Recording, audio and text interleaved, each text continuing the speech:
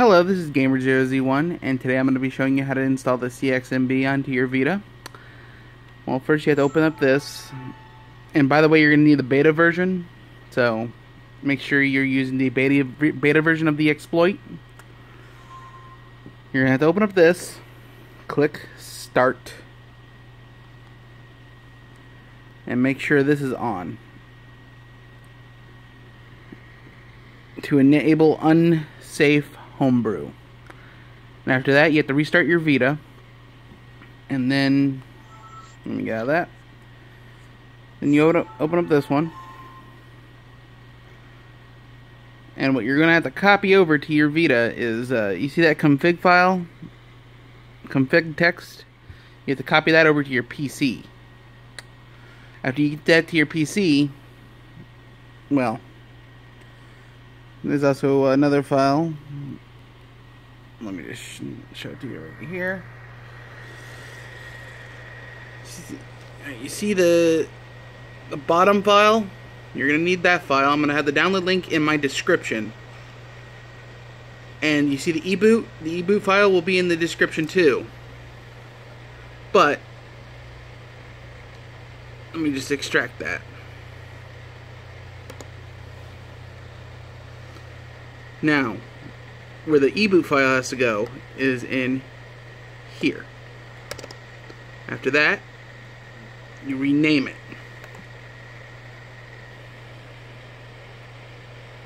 Rename. Now you name it to 661. And that's all you need for that. After that, next, also, one more thing. You're going to need the README. The README contains everything you need to know. And alright, I'll show you where that file needs to go. Now, after I get this to adjust. Alright, you see where it says PSPEMU? You open that up. See, you're going to have to create a file called ISO to be able to install your games. But right here is the file, as you can see at the top. I'll just open it up for you. This is how it looks after everything's been done and it actually installed the flash for the PSP side. So now we actually have the actual flash now for the PSP, and that's what makes you be able to run the XMB and everything. But, and you can do this all through FTP, which doesn't take very long because they're not very big at all. So, it doesn't take very long at all. Alright, I'll show you the next thing you need to do. Alright. Now, open up the config text by right-clicking on it. Where are you? Right, you see edit with Notepad++? You're going to have to download that. I recommend it, because it puts everything the way it needs to be, as you can see.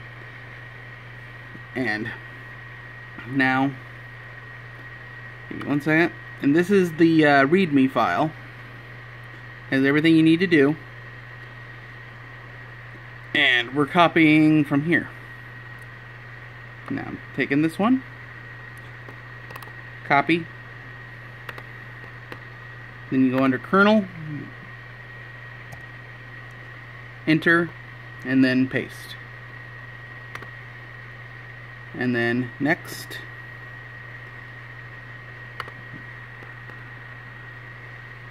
You see where it says title? Copy that, the whole thing. And then copy. Well, actually, you don't even really need title. I'm just copying it in there just because. Give me 1 second.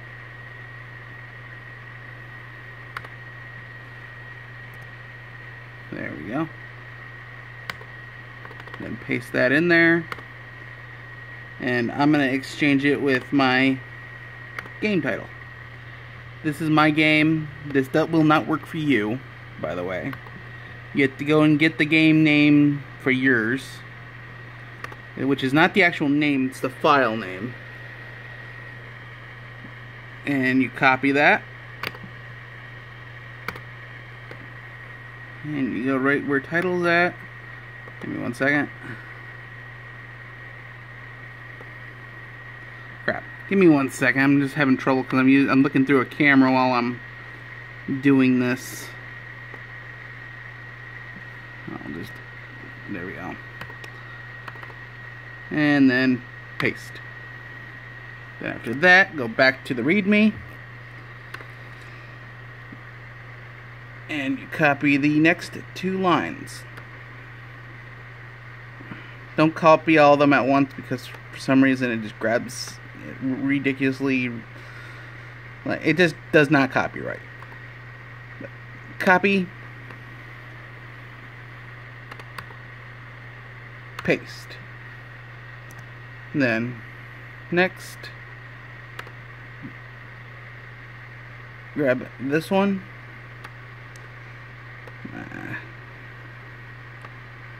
There we go.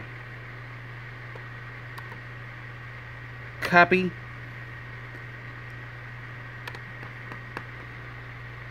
And then paste. After that's done, now you just need to save. Boom. And yes, it's all done. Now it's complete. Now all you have to do, okay, close that, is recopy that file back in where I told you to get it from. Give me 1 second.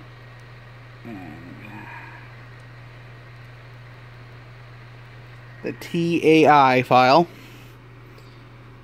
There we go.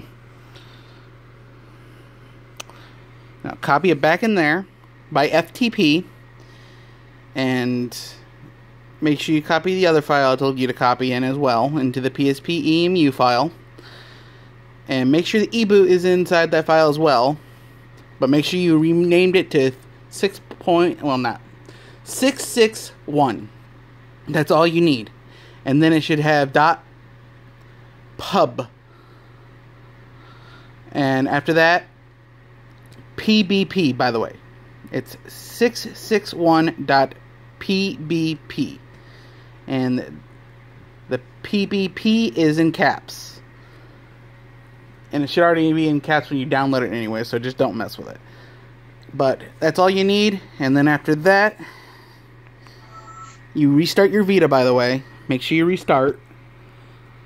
And then you're all good. You just close that. Make sure you're rebooted, and then just open. You'll get the text. If you didn't get it right, it'll be black. And then there you go. Loaded and working.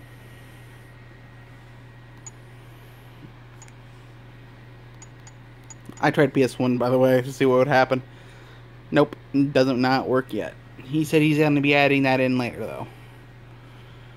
But don't expect to have that until, like, February.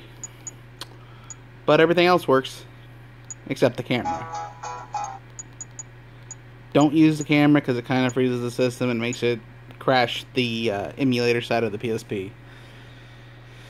So don't do that. And that's it. Thanks for watching. Please subscribe and ask any questions you need. I will try to answer them as best as I can. Alright, have a good day.